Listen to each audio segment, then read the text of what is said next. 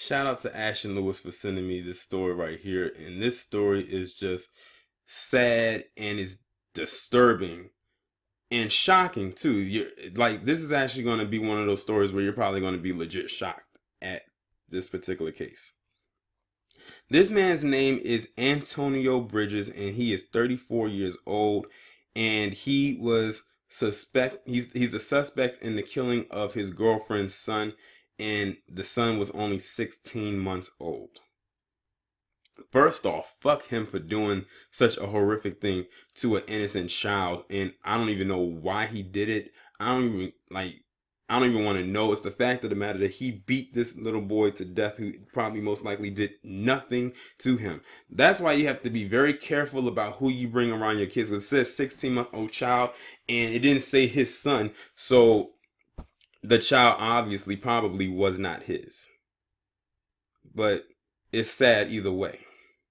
But the shocking part about it is not so much that that he killed this boy. He was already arrested for doing so. But they said that the arresting police had made a shocking discovery. So I was trying to figure out what was the shocking discovery that they had made. It turns out that Antonio Bridges, when the police first spoke with him, had gave them an ID, like a driver's license. And on the ID was a man by the name of Mark Phillips Sr. And it was a Georgia ID. Now, mind you, this happened in Vegas. They were living in Vegas. He killed that child in Vegas. And he gave an ID for Georgia, which for Vegas would be on the other side of the establishment in a different time zone. And to make matters worse, the ID that he gave to the police of that man, Mark Phillips Sr., that Mark Phillips Sr. guy is dead. You heard that correctly. He gave them an ID for a dead man. Mind you, the man they found out to be dead had been dead for about a year. So it's raising red flags. I'm like, you're already in trouble for killing this child, and now you done gave up an ID with someone else's name on it for somebody who is no longer living. That makes me believe, now that made me raise my eyebrows even more. I said, did he kill this Mark Phillips Sr. guy and take his ID and try to assume his identity? Let me go ahead and read this article, and hopefully it can make a little bit more sense to it.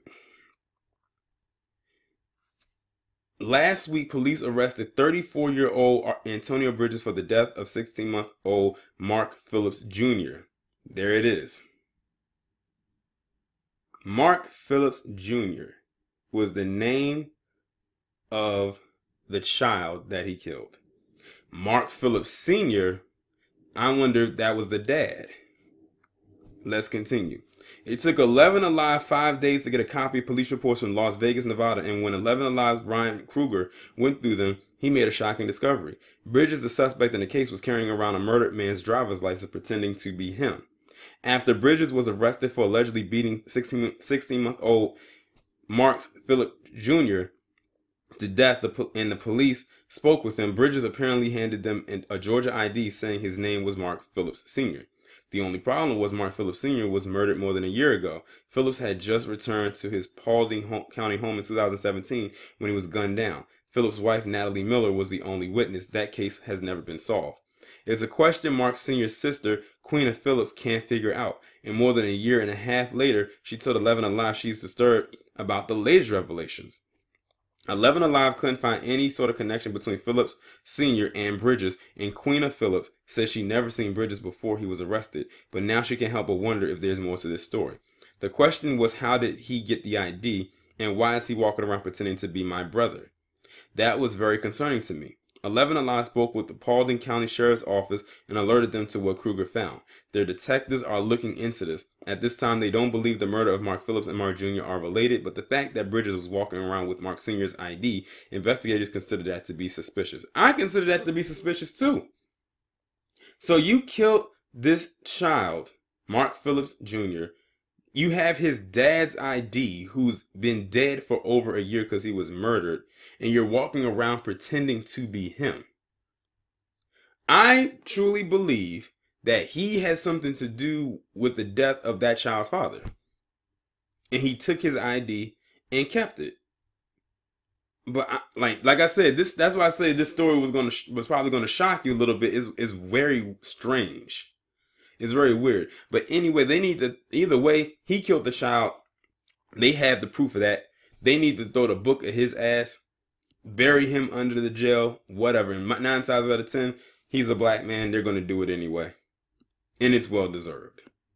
Y'all let me know what you think down in the comments. Like, share, subscribe. I will talk to you in the next one.